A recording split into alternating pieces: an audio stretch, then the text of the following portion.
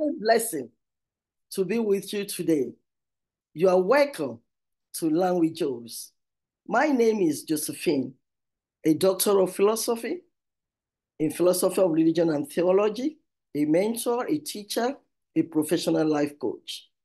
I've been discussing with you, sharing tips on certain life transitions that require you to have a coach to walk along with you.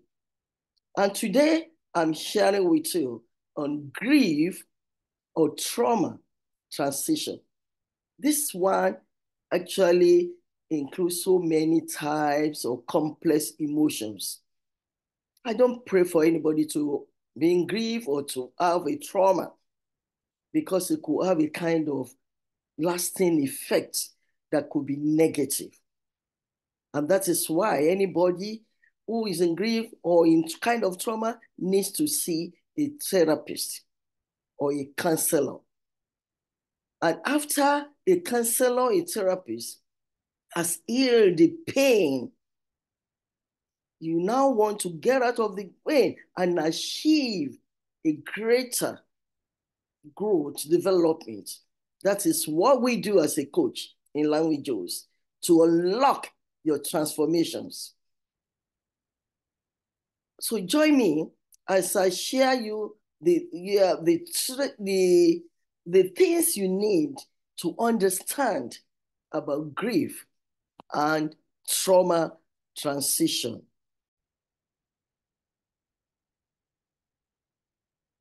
Grief and trauma transition. The grief or trauma transition refers to the process individuals undergo. And through those stages of grief and trauma, you now transit toward healing and resilience. Let me give you some brief overviews about what it does. Let's talk about the initial impact. You've just lost a loved one, a beloved person. Or you just undergone certain traumatic events. This often triggered by significant losses or distressing events such as the death of a loved one, a traumatic experience, or a major life upheaval. The initial impact can be overwhelming. It can lead to shock, denial, anger, sadness, and even confusion. After the initial impact, then you need to acknowledge the fact and then start processing it. So this transition begins with acknowledging and accepting the reality of the loss or trauma.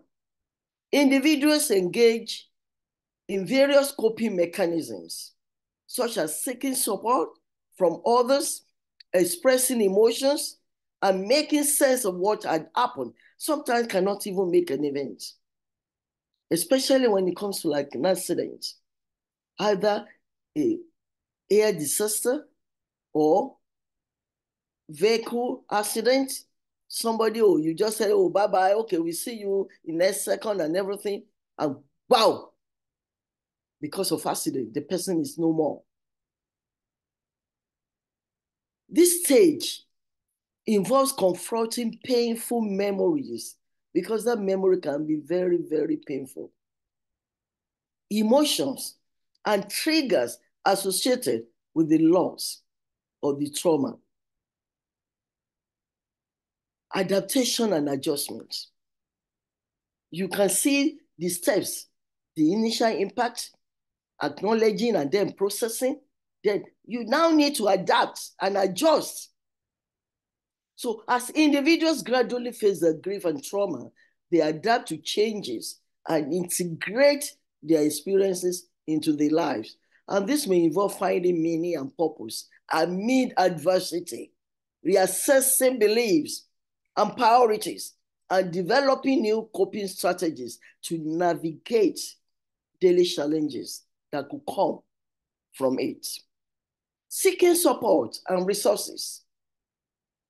Transitioning through grief and trauma often requires support from friends, family, therapists, support groups, or other resources.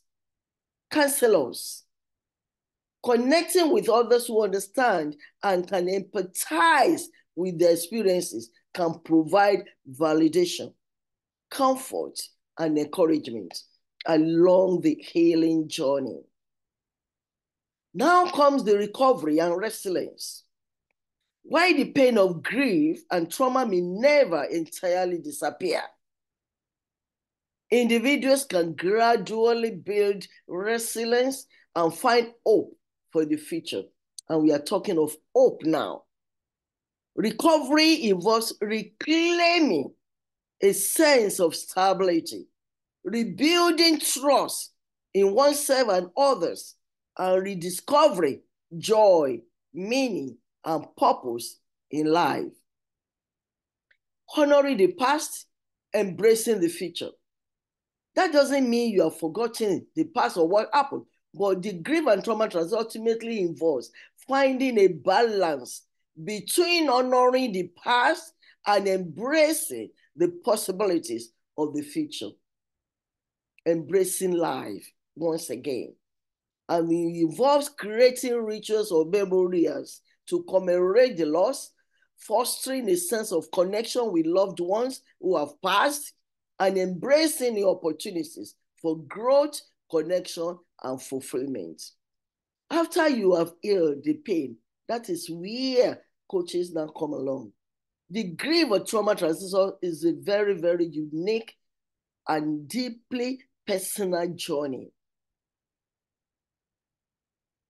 If it doesn't happen to you, you cannot understand it.